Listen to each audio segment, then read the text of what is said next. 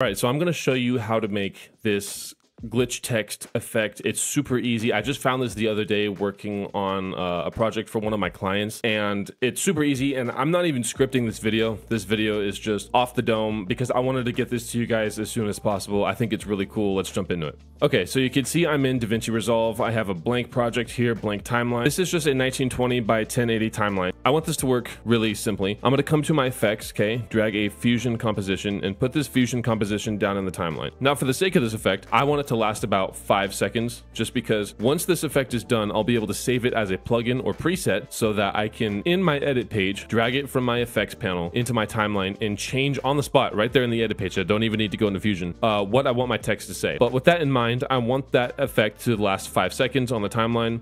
I have that set to that. Let's jump into Fusion. Now, if you saw my motion graphics for beginners or easy motion graphics video, you'll know that I always like to start my Fusion composition off with a blank background. Okay, so I'm going to put my background in there, make it blank, and now we're going to add a text node. So I'm going to find my text node over here. All right, and I always like my text to be Montserrat. Okay, so now I have my text node in here and it says subscribe because that's what you're going to do right now.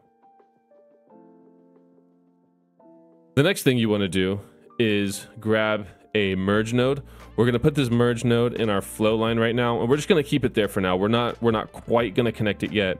But what's interesting about making this effect is this effect utilizes a mechanic in Fusion where instead of just dragging one output from your node into another input on a different node, you do 2 outputs from the same node. And I'll show you what I mean. So to act as kind of like a transition node between the 2 text instances that we're going to be using, we're going to search for a node called the dissolve node. So you can see if you search it up here, it's dissolve, just hit OK or enter, and the dissolve node pops up. And I'm going to show you how this works, all right? So I have my text node. My text just says subscribe. I'm going to take my output, drag it into the background of the dissolve node, and then take the dissolve node, connect that into merge, and boom. You can see my text appears in my preview window. To get that glitch effect, what we're going to do is we're going to come into templates, and we are going to search for glitch. The effect that we're going to be using is a default built-in effect into DaVinci Resolve. I believe it's in the free version. I'm not sure if it's in the free version 100%. I know it's in Studio because I'm using Studio. We're going to be using digital glitch. Okay, so you see digital glitch right here. Drag it up into your composition. Now, check this out. This is what I was talking about. From your output, which you already have a line for, you can click and make another line. See that? Really cool, really neat. And then from here, from the output of your digital glitch, drag this into the green foreground input of your dissolve node.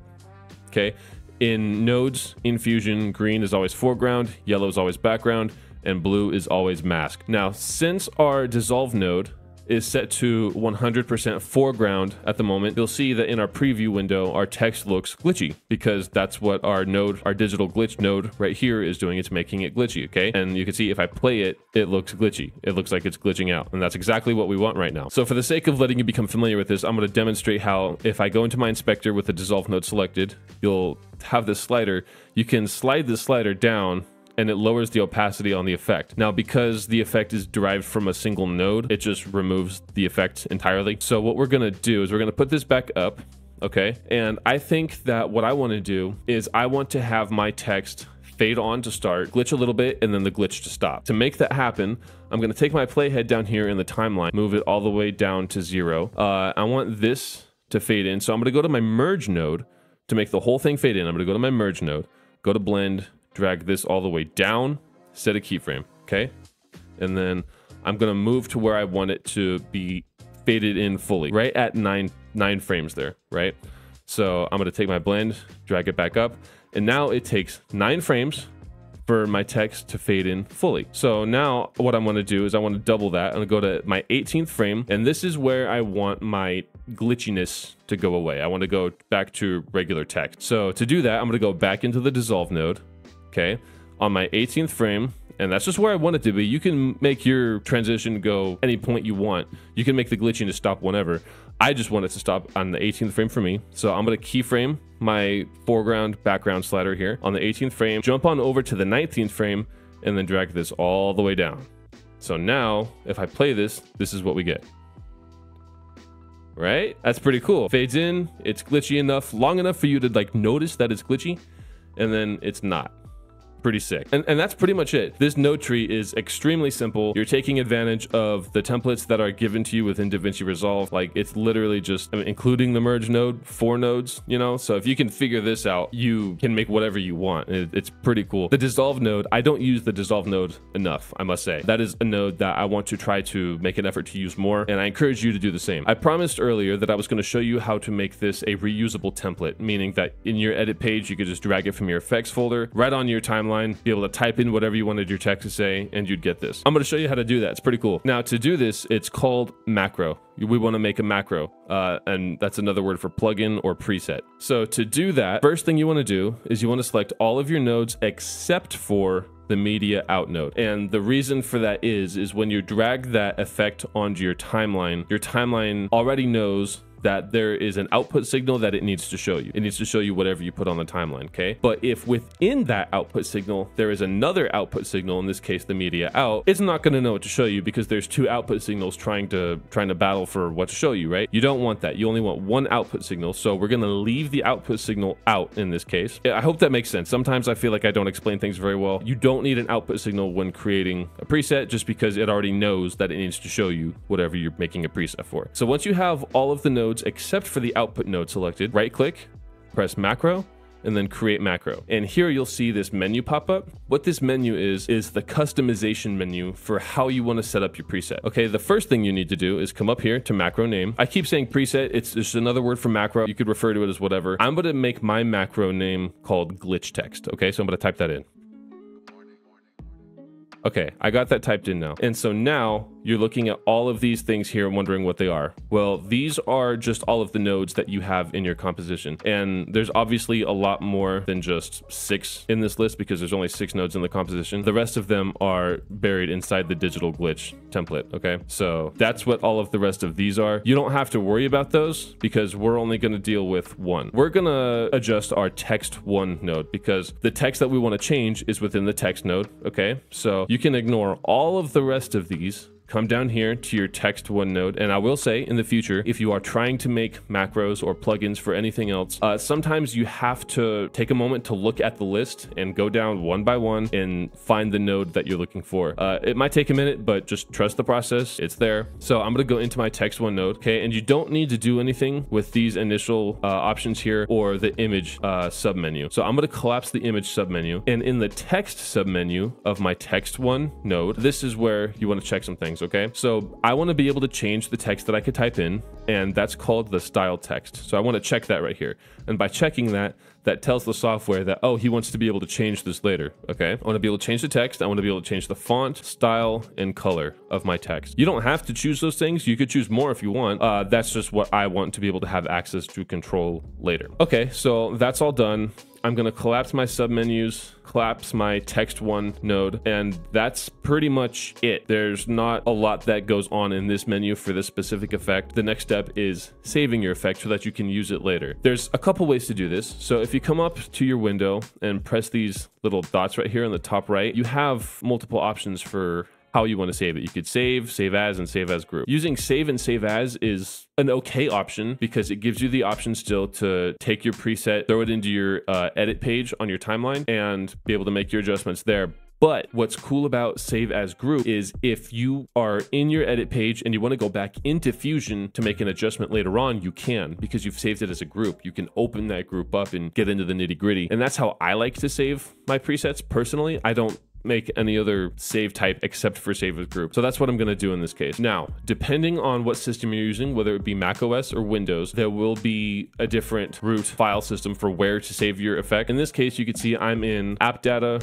Roaming, Blackmagic Design, DaVinci Resolve, Support, Fusion, and Macros. You'll notice that I don't have any macros saved here, and that's because I personally don't save my presets or my macros in the macros folder. I like to save them in my templates folder. So I'm going to go back into the Fusion page, go to templates, edit, generators, ERI, and ERI is the name of the folder that I made for all my own personal presets. And you can see I have all of these presets here, some of which are available for sale on my website. I'm just going to throw that out there. But this is where I want to save this one for now. Okay, now you might not have all of these same folders And that's okay. I didn't have them to start. Also, if you don't have them, just make them. You can just right click, new folder, type it in. You want to go into your app data, roaming, Blackmagic Design, DaVinci Resolve, support, Fusion, templates, edit, generators, and then name your folder whatever you want to. In my case, named it ERI.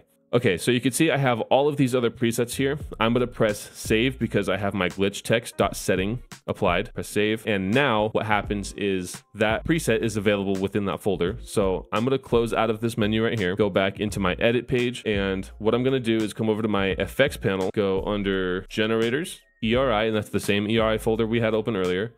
And you'll see here, there's an option for glitch text, and I can drag this onto my timeline. Let's watch it, see how it plays out. Pretty much exactly how we set it up in Fusion. It fades in, it's glitchy, and then it's not glitchy. Where it's really cool is if you select the clip, you can come over here and change what you want it to say. I made my text here say like and comment because that's what you're gonna do right now. And I could change the color if I want. So I want to change the color to like this blue color, right? Like this aquamarine teal blue color. It's all glitchy, comes on, and that's that. So that's pretty much all there is to it. This is a really cool thing. I just discovered it literally like 2 days ago. Like I said, working on a client project, a project that I'm being paid to do for a company. And I needed to get this out as soon as possible because I thought this was just so cool. And this particularly highlights all of the freedom that you have with Fusion, like all of the different things you can do. And you can see here, if I go into my Fusion, and before I do that, I want to show you how to go back in and change this. So if you want to change your node tree later, you have this on your timeline, right? In your inspector, you can come up to this little magic wand thing right here, click that, and that will take you right back into Fusion. And once you're in your composition, you're going to see that you have this one group here called glitch text. To adjust the things in that group, because we saved it as a group, you can either double click on it here and it'll pop up in a little window, or you can right click ungroup. But be aware that if you right click on group and go back into edit and try to make changes, you won't be able to make changes because it's not reading it as a group anymore. So I'm gonna undo these things. Back in here, let's go back to blue where we were. Another way to go back into Fusion, you can either you can press the wand button up there, or you could right click, press open in Fusion page.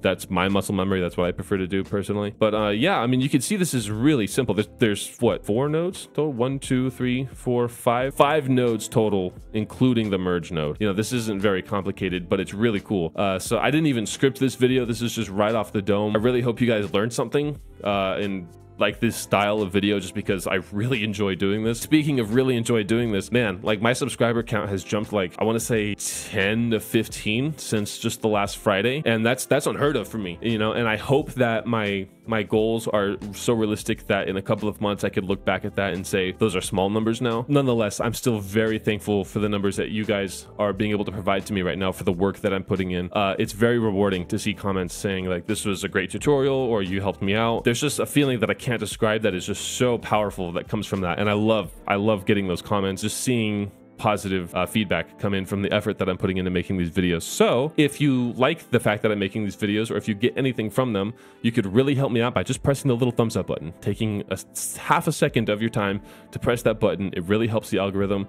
And if you learned something, tell me what you learned. Tell me what project you think you're going to use this on and what part you like the most. If you have other ideas or something else you'd like to see from me, leave a comment. And if you think you have anything to gain from me in the future, maybe subscribe. Actually, you will subscribe because I'm telling you to. Anyways, I appreciate you guys' time. I appreciate you more than you know. And I will see you in the next video. Thank you.